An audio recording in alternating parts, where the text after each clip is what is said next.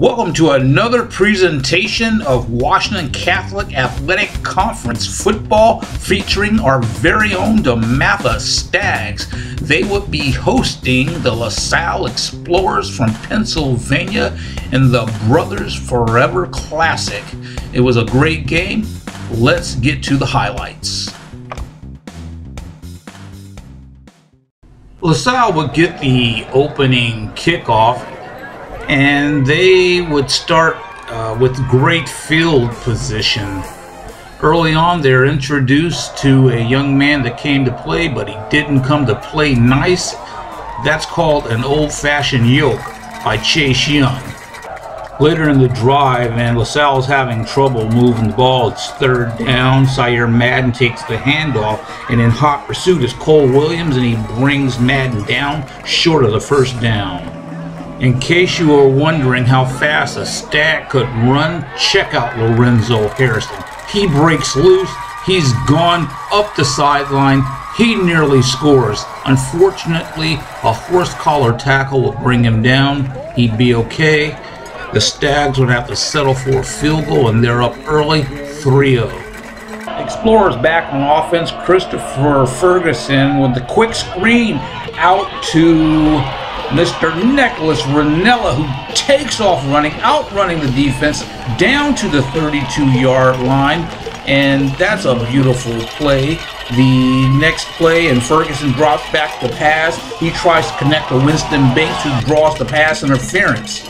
And on the next play, Madden takes the handoff and takes the ball down to the 2-yard line. He wouldn't get in, and Matthew Savage would have to provide the tying score on the field. The Explorers on the kickoff, and we have Brent Nelson receiving. He tries to look for room to run, coming to his near sideline, and that's Laundry flying on the holding penalty, and that would bury the Stags. The errant snap into the end zone, and Bo English trying to dance his way out, and the defense would swarm and tackle him for the safety, and just like that, 5-3 Explorers. Credit to the Stag defense for holding. The Explorers punting, and Stags back. I got it, you got it, I got it, I'll take it. That's Anthony McFarland looking for room to run, and he finds it up the far sideline, and the Stags will start with great field. Back with the Explorers with the ball because the Stags did nothing, and we have Ferguson back to pass, and nope, he pulls it down, fakes out our cameraman. He's off and running and picks up positive yards. We have the refs convening on the next play, and they're showing a face mask. The Stags are back on their heels, and the Explorers are threatening to score. Dematha is a nationally ranked program, but somebody forgot to tell Nicolas Rinella who needs two hands when you got one, the one-handed grab for the touchdown. What is going on? The Explorers celebrating on the road. They're about to go up 12-3 on the Dematha. English has his team in shotgun formation at the line. He's prepared to take the snap. He immediately fires, finds Anthony McFarland, who jumps up, signals first down, removes the chains. It appears the Stags are driving in the spread offense. We have Harrison in the backfield taking the handoff, and he breaks, but the wood is laid again by Rinella. He causes the fumble that's covered by Anthony Piscopo. Nicolas Rinella all over the field. The Stags and their fans have to be shocked, wondering what's going on. Ferguson isn't. He's scrambling. He's firing. He finds a man. Who is it? Nicolas Rinella on the reception for the first down.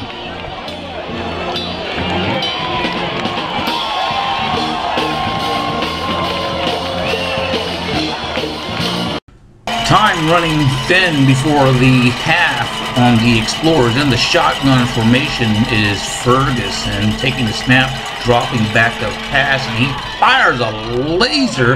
That's Charles Hedden, and he has caught that pass for the first down, and the chains are moving. Explorers in the shotgun formation. Madden takes the handoff, breaks right, and Andrew Robertson strips him of the ball, but Hedden with the quick play to recover the fumbled ball, and the Explorers would try the 45-yard field goal before the half, but it's wide left, and they lead 12-3 at the break.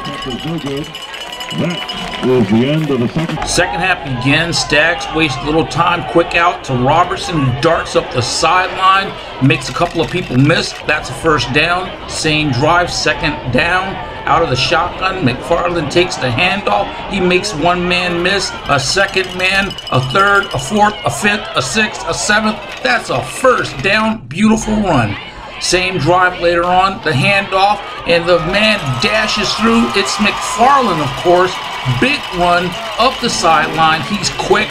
That's another first down. Right to the next play. English with the ball on the keeper. He darts around the end. He makes a man miss, and he keeps moving. He dives to the 2-yard line for the first and goal. First and goal. Corey Sproul in the backfield on the handoff. He stutter steps, and then Elijah Johnson and Marcus Minor flatten their opponents, making the way for Sproul to get into the end zone. And then we have Luca Fazio to provide the extra point to make the score 12-10. Explorers early third. Second and long, Explorers ready to take the snap, and just as they are preparing, the flags fly. They are called for, I believe, a delay of game that backs them up. On the ensuing play, shotgun formation, quarterback drops back to pass. He's probably wishing he didn't, as Miles Ulufemi, number 41, and Shane Simmons, number 34, team up for the sack. Ensuing drive for the Stags, third and long on the jet sweep, and it is shut down by the Explorers. The Stags will be forced to punt. Explorers back to pass, but it wouldn't last long. Ferguson would have to take off running, but Young and Davis in hot pursuit will provide the stop.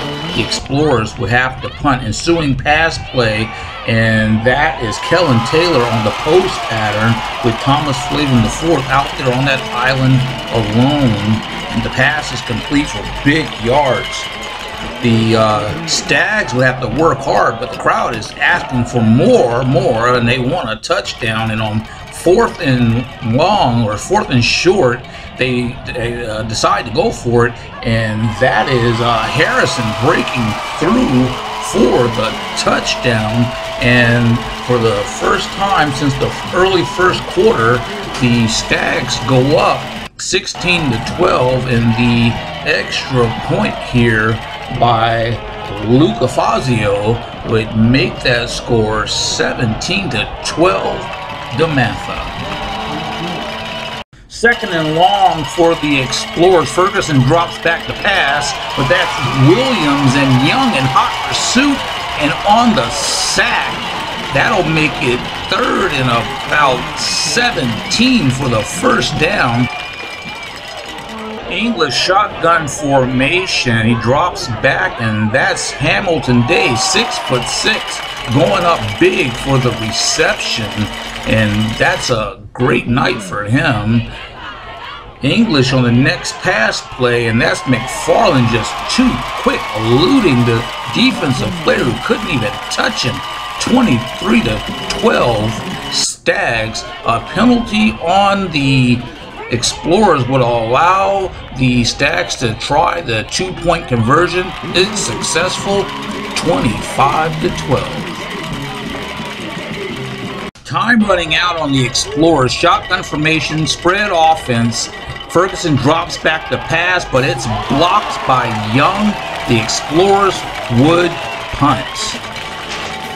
Stags back in the spread offense. English in the shotgun formation, and that is Robertson catching that lateral. He makes a man miss. He makes another miss. What a move, and he dives into the end zone to finish off the scoring. He puts the Stags up 31-12. It's getting too easy for Dematha. This is the Dematha team that everyone came to see. Unfortunately, the first half did not work out like they wanted it to, but they came out in the second half and they put on a defensive and offensive clinic, and they put to rest any thought of a comeback. This is Luca Fazio adding that extra point to make it 31-12. Any thought that the Explorers would have a comeback would be put to rest. Just watch this closing speed by Chase Young. That's the last play for the Explorers, and that's a sack, a fitting play for the defense led by Chase Young.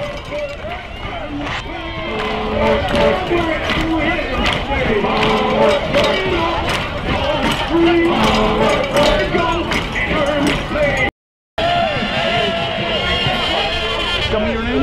Bo English. Bo, can you hear us? How you doing?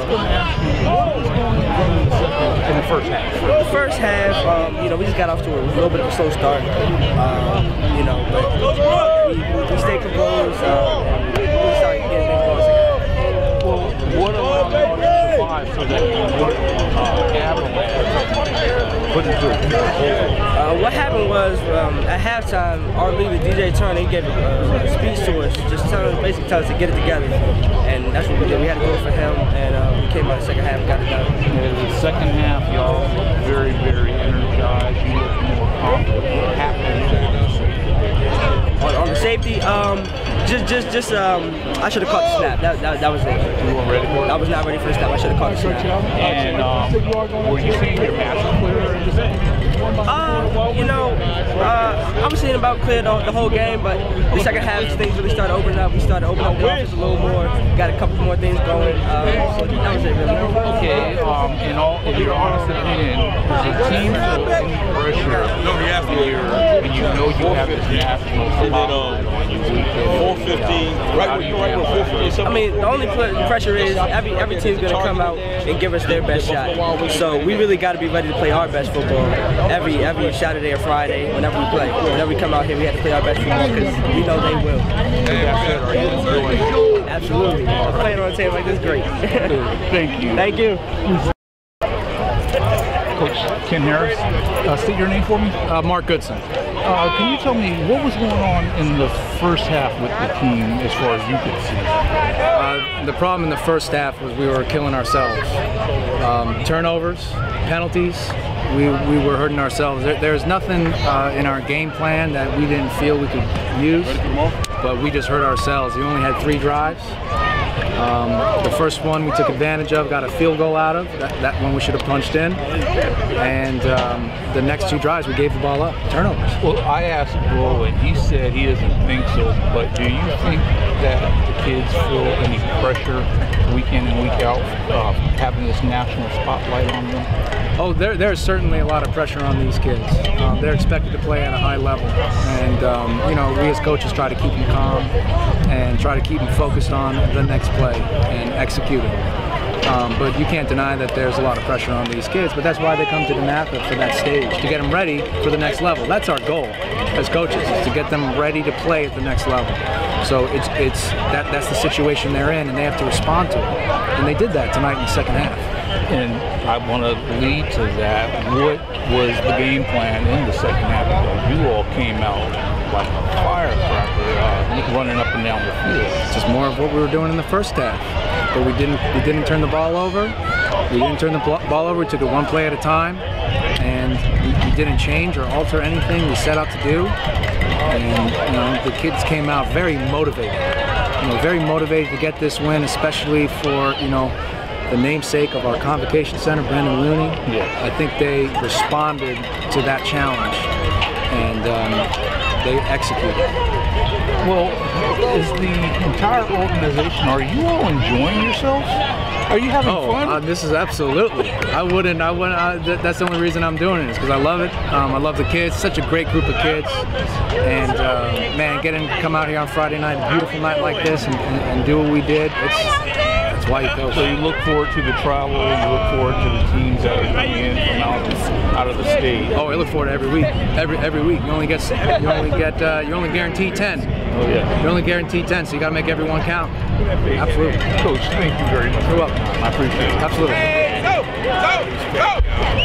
Good game out there. Yeah. Hey, seniors, stay with me. Hey, seniors, 50 yards. Make it tomorrow. Seniors, 50 But yards. we just got to get down there next Saturday.